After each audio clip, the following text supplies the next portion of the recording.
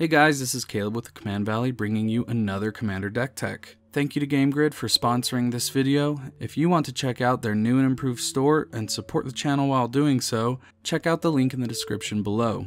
We have a deck list in the description that you can copy and paste right into the deck builder and build your singles there. If you want to support the channel directly, head on over to our Patreon at patreon.com/commandvalley to sign up today. With that out of the way, let's dive into today's commander, Linvala, Shield of Seagate, from the brand new Zendikar Rising set. Linvala costs 1 generic, 1 white, and 1 blue to cast. She is an angel wizard, which is kind of weird. She's a 3/3 with flying and has 2 abilities. The first says, at the beginning of combat on your turn, if you have a full party, choose target non-land permanent an opponent controls. Until your next turn, it can't attack or block, and its activated abilities can't be activated. So you have a full party when you control a cleric, a rogue, a warrior, and a wizard, which is why she's also a wizard. However, each of those creatures must be a different creature, so a rogue warrior or a changeling would only count as 1 party member. Party, in my opinion, is not a super powerful mechanic in EDH at all. So I'm not going to be focusing on getting a full party together with this deck whatsoever. And this is actually going to be the last time I even talk about party in the video, because we're really playing Linvala for her second ability, which says, sacrifice Linvala, choose hexproof or indestructible. Creatures you control gain this ability until end of turn. With Linvala as our commander, we essentially have access to a heroic intervention in our command zone. The best part about it being that it is recurable. White has many ways of bringing Linvala back from our graveyard, which will let us abuse her ability for attacking, blocking, and board wiping. For my strategy to work, the absolute most important card in this deck is Gift of Immortality. If Linvala is enchanted with Gift of Immortality, you can sacrifice her to activate her ability, which goes on the stack. Then she will hit the graveyard, causing Gift of Immortality to send her back to the battlefield, just in time for her own ability to then resolve from the stack, giving her and the rest of our army indestructible or hexproof, whichever one you chose. Then, at the next end step, Gift of Immortality will return attached to Linvala, allowing us to activate her ability every single turn if we choose to. So what is the overall strategy of the deck? First, get Linvala out, then get Gift of Immortality onto her as fast as possible, then stall our opponents by abusing her ability and by using Hate Bearers and Pillow Fort cards, then blowing up the board with one-sided board wipes, to then use our army of tokens and flying creatures that we've created throughout the game to overrun our opponents. This deck is not the most powerful deck I've ever built, but it's perfect for players that enjoy playing Azorius, whose playgroups prefer battlecruiser style gameplay. This deck will probably not do super well against combo decks, despite having 1 or 2 of its own, which we will get to in just a bit. So if your playgroup plays a lot of creature heavy decks, then this just might be the Azorius deck for you. Let's first talk about recursion and protection, as it is the main focus of the deck. To increase our odds of getting out Gift of Immortality quickly, I've included 3 cards that can tutor it up from our deck: Enlightened Tutor, Open the Armory, and Idyllic Tutor. These cards will have other good targets in our deck if we already have Gift in our hand or on the field, but these essentially count as an extra copy of it if we don't already have it, which is super nice. Moving on from Gift of Immortality, you can play Angelic Renewal as a one-time gift effect. We've also got Hannah, Ship's Navigator, who can return gift if it gets removed, or other important enchantments or artifacts from our graveyard to our hand. Savine's Reclamation, which can bring back either Linvala or gift from our graveyard, or both if it's flashed back. We've also got Teshar and Bishop of Rebirth, which can both bring creatures with CMC 3 or less back from our graveyard to the battlefield. Lastly, Sun Titan returns a permanent with CMC 3 or less from the graveyard to the battlefield whenever it enters the battlefield or attacks. Other recursion options include Breath of Life, False Defeat, and Resurrection, which are all sorceries that cost 4 to cast. That is only 1 more than Linvala costs, but still less than she would cost if we were to recast her from our command zone. The best recursion for this deck is the repeatable recursion, but just to make sure that you play a little bit more than just Gift of Immortality. As for redundant protection spells, I am running Mother of Runes, Lightning Greaves, Selfless Spirit, and Flawless Maneuver. Other options include Teferi's Protection, Unbreakable Formation, and Sageri's Shelter with Sageri Glacier on the back. It doesn't hurt to have just a bit of redundancy when it comes to protecting your investment in your army, so be sure to have at least a few of these other recursion spells or creatures. When it comes to protecting our life total from attackers, some nice Pillow Fort type cards come in handy, such as the classics Ghostly Prison and Propaganda. These enchantments will force your opponents to pay 2 extra mana for each creature that they want to attack you with. There's going to be another little sub-theme that can slot into this deck, and that is enchantments, so along with these first 2, we've also got Sphere of Safety, which essentially does the same thing for a little extra mana, but the amount your opponents are required to pay for each creature to attack is equal to the number of enchantments you control. You've also got Archon of Absolution and Windborn Muse, which are both flyers that tax your opponents in the same way as the aforementioned enchantments do. This deck is going to be a little bit slower, so stalling our opponents in any way that we can is a plus. Now, let's get into the ramp and the card draw in the deck that will help us get moving quickly and keep our hand fueled. For ramp, I'm mostly running mana rocks, and our rocks that tap for colored mana include Arcane Signet, Azorius Signet, Felwar Stone, Star Compass, and Talisman of Progress. The rocks that I'm running that tap for colorless are Soul Ring, Mind Stone, and Thought Vessel. We've got the powerhouse enchantment that is Smothering Tithe. And I'm also counting Thieving Skydiver from the new set as ramp as well, since it is most likely going to steal a mana rock from our opponents when we play it. After testing out Thieving Skydiver in some of my decks, that might change, but I still haven't really gotten a chance to actually play with it yet, so for now it falls into my ramp section. In our card draw section, I've got Drawn from Dreams, which is a sorcery that lets you look at the top 7 cards of your deck, then you put 2 of those cards into your hand and the rest on the bottom of your library in a random order. I have been super impressed with this card, and I have started putting it in more and more of my blue decks. We've also got Frantic Search that lets you draw 2 cards, then discard 2 cards, and it's essentially a free spell. And next we've got a great mana sink in the form of Pull from Tomorrow that can draw you a ton of cards in the late game. I've included Mentor of the Meek since we are playing quite a few cards that give us tokens, and Skull Clamp, which is an absolutely amazing card in any deck that's dropping tokens. Bident of Thassa and Reconnaissance Mission let us draw cards whenever one of our creatures deals combat damage to a player.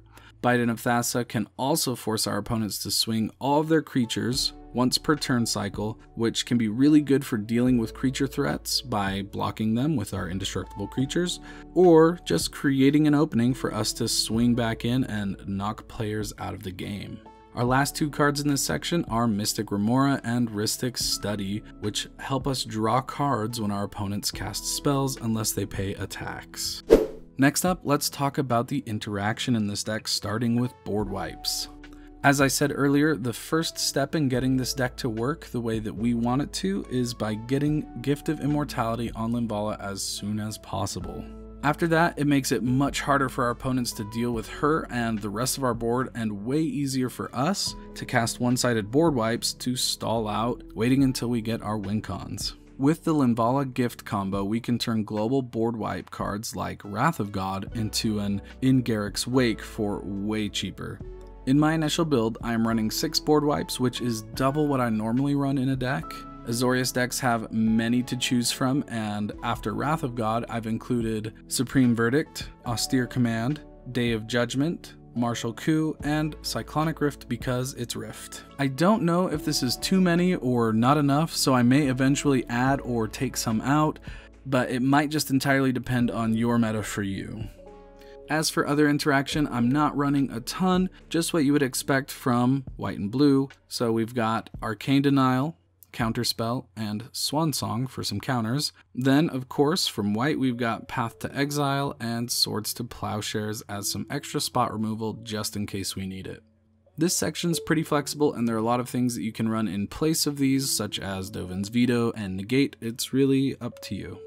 Alright, on to tokens. This is the section that I am the iffiest about with including it in the deck, especially without actually playtesting the deck. It might eventually get completely replaced by creatures with flying, but I like the idea of going high with some flyers and also going wide with the rest of our creatures, especially because we could give our creatures indestructible so easily with Linvala to hold off massive attacks with our huge army of tokens. So I'm running Bishop of Wings, which gives us 4 life whenever an angel, aka Linvala, enters the battlefield under our control. Also, it gives us a 1/1 white spirit token with flying whenever an angel we control dies. So with our Linvala gift combo, we can gain life and create a token every single turn, which is super fun.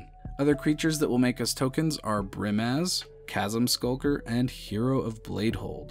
Next, we've got the instant Call the Coppercoats from Commander 2020, which I think is a seriously underrated card, especially in playgroups that prefer to play big creature-heavy decks. Increasing Devotion and Secure the Wastes will also make us a ton of tokens.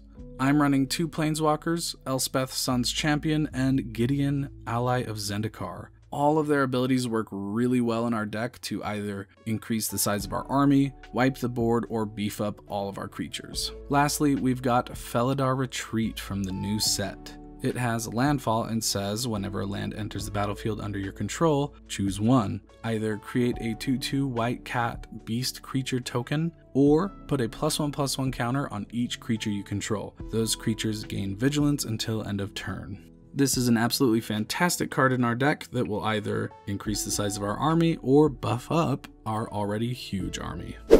Our last major section for this deck tech before I briefly hit the lands is our win conditions and our combos.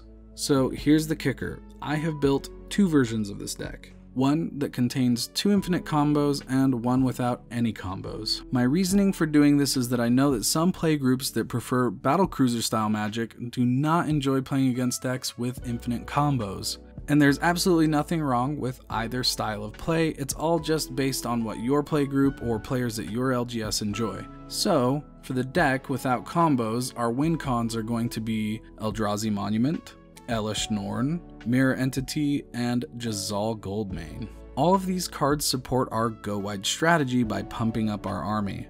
Jazal and Mirror Entity are both great right after a one-sided board wipe, which actually kind of makes these white's less powerful version of Craterhoof Behemoth if you think about it. In my other deck, I am running 2 combos that will both result in us getting infinite creature tokens. The first combo consists of Ajani's Chosen, Enchanted Evening, and a removal spell that can get rid of either of these 2 first pieces. So, Ajani's Chosen says that whenever an enchantment enters the battlefield under your control, you create a 2/2 cat token. It does not say that you may, you have to create that token. Enchanted Evening turns all permanents into enchantments, in addition to their other types. These 2 together create an infinite loop that, if not forcibly stopped, will result in the game ending in a draw, because the loop does not end. So, with a Path to Exile in hand, after you've made, let's say, 2 billion cat tokens, you can hold priority after an Ajani's Chosen trigger and exile him, and voila, you have 2 billion cats. The other combo is Intruder Alarm plus either Thraben Doomsayer or Steward of Solidarity. This combo is much easier to control. Intruder Alarm says creatures don't untap during their controller's untap steps, and whenever a creature comes into play, untap all creatures. This allows you to activate Doomsayer's or Steward's ability to tap and put a creature token onto the battlefield as many times as you want. So again, make 2 billion tokens and swing out on your next turn for the win. The trick with both of these combos is that you and your army have to actually survive a full turn cycle before you can actually end the game with it. This is where our Immortal Linvala comes in super handy by giving our billions of tokens indestructible or hexproof. In my opinion, this is a pretty fair combo since your opponents are going to get an entire turn cycle to solve it or deal with it, and it's still a pretty satisfying win for you if you get to pull it off. Lastly, and real quick, here are the lands that I've included in the deck. We've got Adarkar Wastes, Castle Ardenvale, Celestial Colonnade, Command Tower, Fabled Passage, Flooded Strand, Glacial Fortress, Hall of Heliod's Generosity, Hallowed Fountain, Irrigated Farmland, Myriad Landscape, Mystic Gate, Nimbus Maze, Prairie Stream, Reliquary Tower, Rogue's Passage, Scavenger Grounds, Sea of Clouds, love that art, and Temple of Enlightenment. I'm also running Emeria's Call / Emeria's Shattered Skyclave, and Seagate Restoration / Seagate Reborn as MDFCs that will be played as lands probably 95% of the time. Plus 9 plains and 5 islands. You do not have to run all the crazy expensive lands, but definitely run Hall of Heliod's Generosity as a way to get Gift of Immortality back if you need to. Alright, you've made it to the end of the video. I have left a ton of the decisions up to you, so have fun brewing and choosing whichever one of these 2 decks you feel like playing the most. Please like this video and subscribe to our channel if you haven't yet. Be sure to check out and sign up for our Patreon at patreon.com/commandvalley to support us directly, view exclusive content, and join our Discord. Not to mention, you get to receive tons of merch and tons of sweet other perks, so definitely go sign up. Thanks again to GameGrid Lehigh for sponsoring our channel. You, the viewer, can click on the link to their website in the description to shop for all of your Magic needs there, and you'll be supporting our channel as well. GameGrid is now shipping nationwide, so take advantage of that. Be sure to join us on our live streams every Tuesday at 7 p.m. Mountain Standard Time for some Brawl on Arena. Lastly, you can find us on Twitter at CommandValleyP1 and on Facebook by clicking the link below. Thanks everyone, and stay safe out there.